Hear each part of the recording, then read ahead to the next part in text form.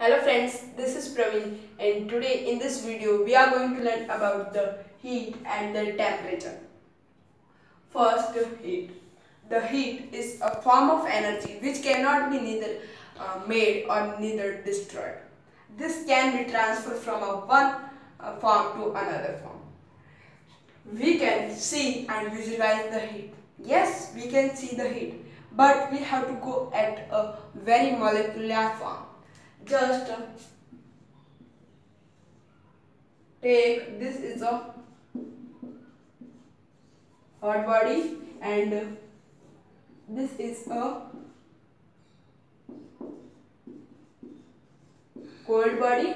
The molecules of the hot body would move very faster compared to the cold body. In the cold body, it would move very slowly. Would move very slowly. How we can visualize? We have seen the heat. Then how we can feel the heat? You take 3 containers. Just in first, there is a hot water. In second, it is a normal water, and in third, it is a cold water. Dip 2 of your fingers in the hot and a cold body. After dipping it in some time, you then put your both fingers in the normal. Then which finger which would be put in the hot water feels that that water is a cool thing, but the water in the finger which put in the cold would feel that this was a hot. So how can this water at the same time could be hot and a cold? This is an example of the feeling of a heat. Then we have is a SI unit of heat. The SI unit of heat is Joule, which is written as a J. Let's move to the temperature. The temperature is the degree of hotness or coldness of a body. How we can measure the temperature? How we can measurement? The temperature of measurement is done by an instrument which is called a thermometer. So what is a thermometer? A thermometer is an instrument that is used to measure the temperature of a body, or how cold or how hot is it. Then we learn about the parts of the parts of thermometer. What are the parts of thermometer?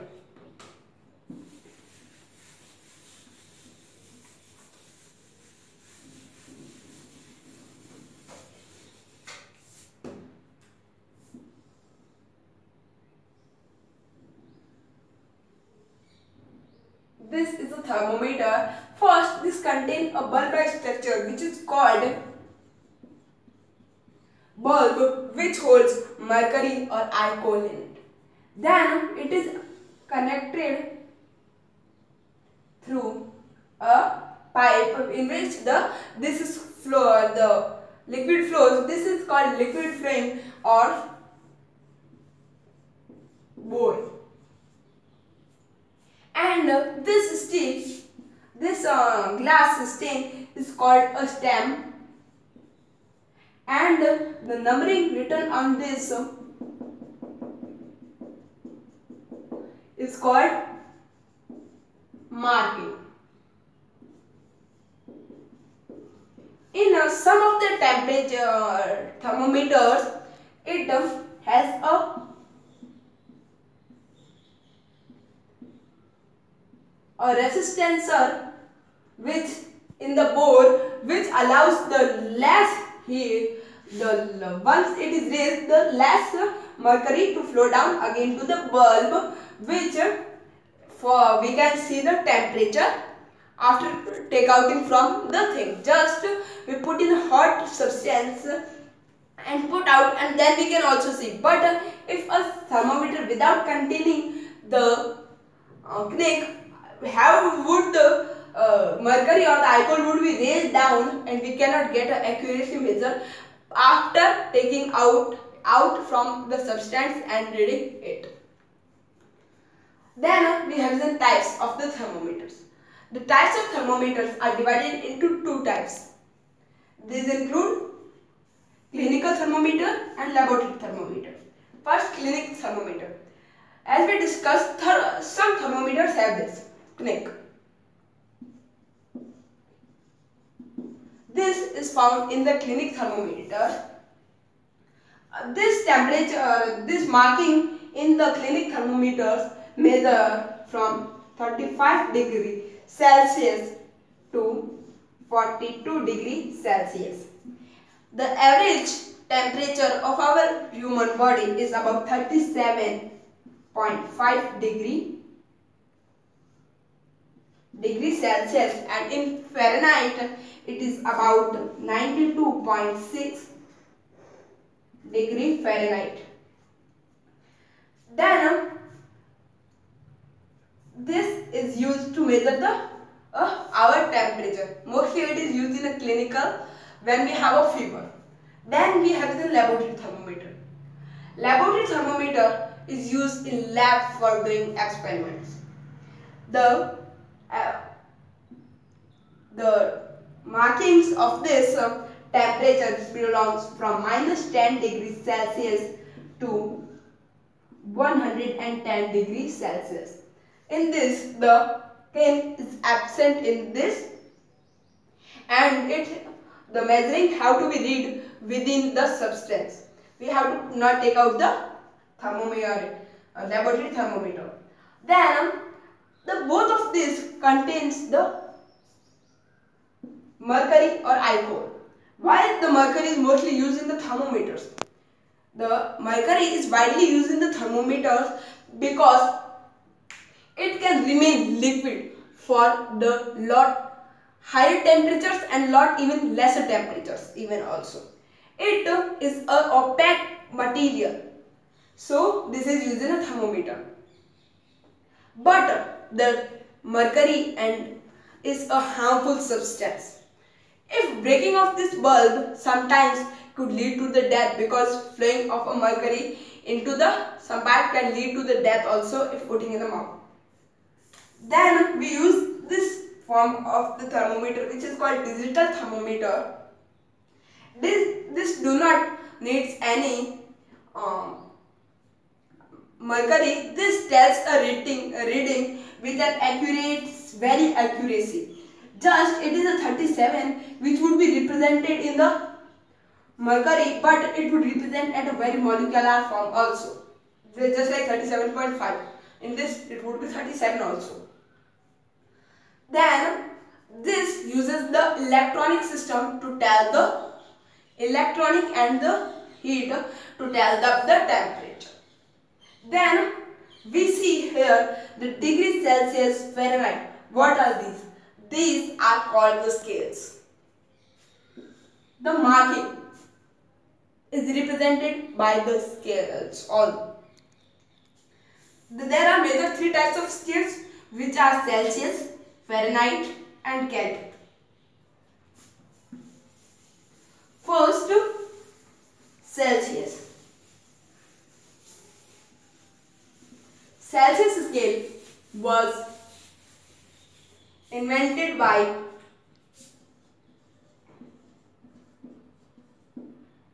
Celsius.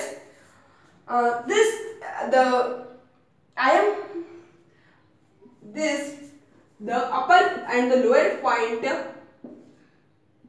the lower temperature here I means the boiling or freezing point of ice, and here upper I means the boiling point of the water.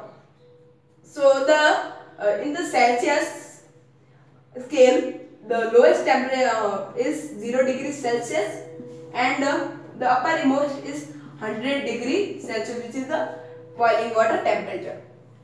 Then Fahrenheit was discovered by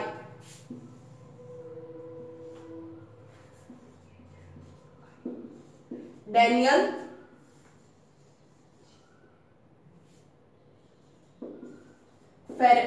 Gabriel Fahrenheit.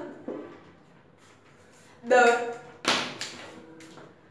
lowest temperature of this is 32 degrees Celsius and the highest temperature is about 212 degrees Celsius. As you can see, then we have the Kelvin. The Kelvin is the standard unit of all the scales. The absolute zero means is last, which is the ever lowest temperature in our universe. It was invented by the Kelvin Lord. The lowest point of this is about 273 degree Kelvin, and the highest uppermost temperature is 373 degree Kelvin.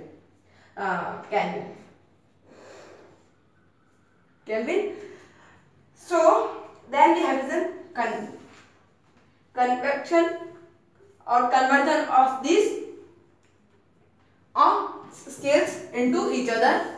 We use a formula, or we can make the formula using this small table that we have to learn, which is temperature of scale 1 minus the lower temperature, which is the we have learned, minus the upper temperature minus the lower upon the upper temperature upon upper temperature minus lower temperature equals to temperature, which is the scale 2 minus the lower temperature upon upper temperature minus the lower temperature.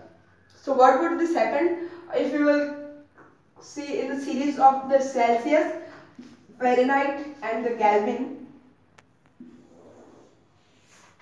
So let's take up the first Celsius.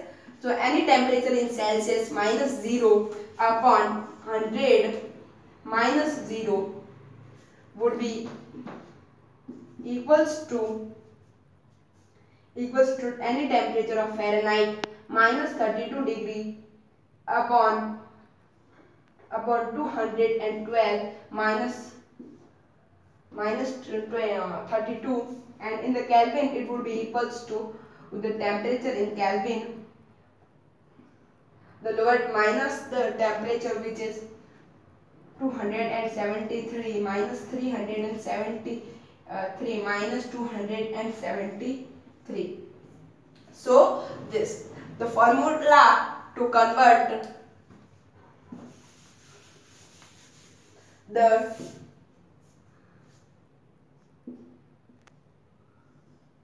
degree Celsius into the Fahrenheit is 9 upon 5 multiplied by the temperature of the Fahrenheit plus 32, and of the temperature Fahrenheit it would be equals to 5 upon 9 multiplied by temperature minus 32, which is Celsius, and to convert into Kelvin, that's degree Celsius equals to Kelvin temperature minus 273, and to convert the Fahrenheit temperature into Kelvin, we can first convert into Celsius and then convert into this.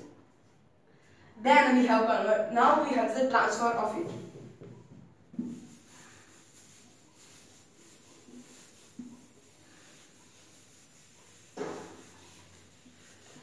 The transfer of heat, let's visualize that. If I take a two body temp, which here I am representing a normal, which is not the hot and not a cold, and this is at a higher, so its temperature is higher. So this body is hot and this body is cold. If I connect this with the two pipe, so the heat will flow from the hotter region to the colder region. This concludes that the heat flows from a higher temperature to the lower temperature. Then the transfer of heat takes place mainly in three types. These include conduction, convection and radiation. First, conduction. Conduction is normally takes place in the solids.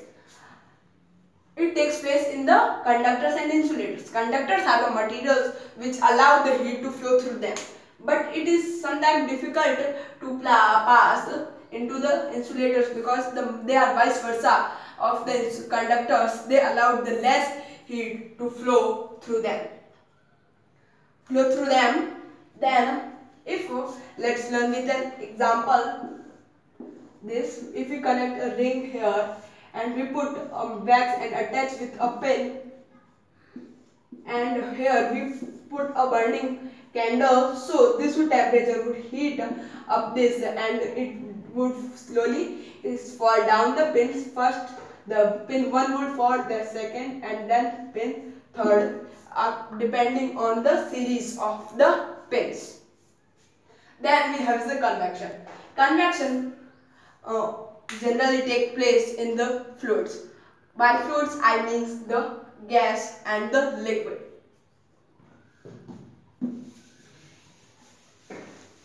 Examples of this are sea breeze and the land breeze. Let's see. The sea breeze happens in a daytime, in which this is a land, and this is a sea. The land gets heat faster from the sun's rays compared to the sea. So when this is hot, the heat flows to the sea, and the sea it sends its the cold breeze. This goes in at a night, whereas in the land breeze is at a night time, from which the sea is hotter due to the sun's heat in the then this would flow opposite side from this. It would move from here, and the land would sends the cool temperature from here. Then we have some radiation. Radiation is a mode of the transfer which do not require any medium. Examples of this: if you take a burning candle and here place the fire thermometer, this can done. The heat is flowed up. This do not need any medium. Then working of the thermos flask. The thermos flask remains the cold water cold and the cook hot thing hot. Just like how did the heat is tightly packed, so that if there is a hot thing inside, it could not flow, heat could not flow outside. Here is an insulated trap, and then there is a conductor outside. There is an insulated trap which do not allow the heat to flow through them, and when there is a cold body, this do not allow the cold to flow through them. So this remains the thing which is hot in the hot and which is cold is to cold. So let's summarize what we have learned today. We have learned today the heat, in which what is the heat, temperature, how to measure it, what is thermometer, parts of thermometer, types of thermometer, clinic, laboratory, digital. Then we learn about the scales, which is Celsius, Fahrenheit, Kelvin. Then we learned out how to convert into each other. Then we have learn about the transfer of heat. It is mainly done by the three parts, which is conduction, convection and radiation. Then we learn about the working of the thermoflex. So friends, I hope that you like this video, and at the last, thanks for watching.